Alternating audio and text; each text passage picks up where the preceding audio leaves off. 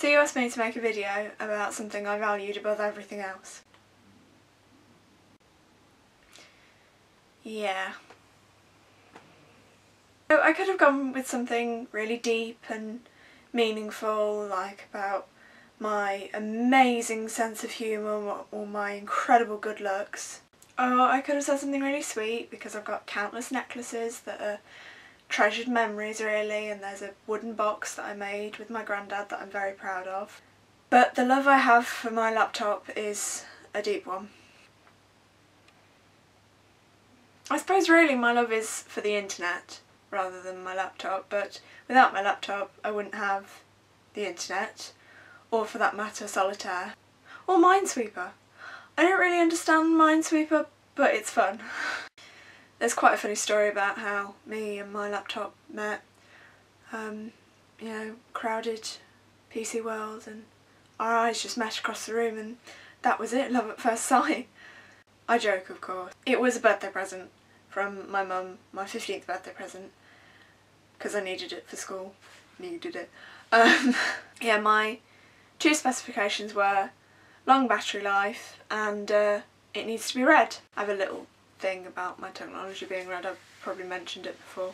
Funny thing about the battery life, 3 hours, which is pretty good for a standard Dell laptop, but it's taken to doing this lovely little thing where it stops warning me when the battery is about to run out. So I'll just be, you know, interneting away and it'll cut out, it'll go completely black, and I will be sat there screaming, I hate you, I hate you, I hate you. Bit dramatic, I know, but you know. My laptop has several uses. Its first and intended one, actual homework. Oh my gosh, comparing poetry is so much fun. Procrastinating and putting off actual homework. Looking at pictures of pretty people. You're so pretty. Watching highly entertaining videos. Oh, pandas are so cute. Fangirling, which mainly consists of lots of angry, shouty typing in caps lock. Socialising, which also consists of lots of angry, shouty typing in caps lock.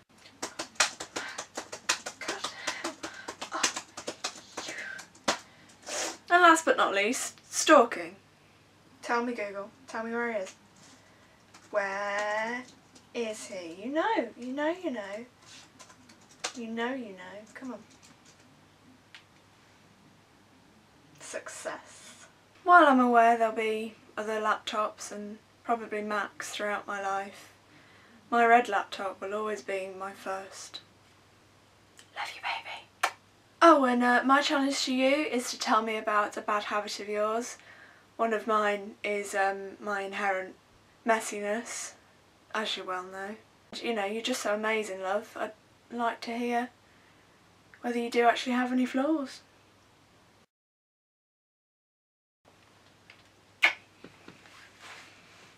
I just kissed my laptop.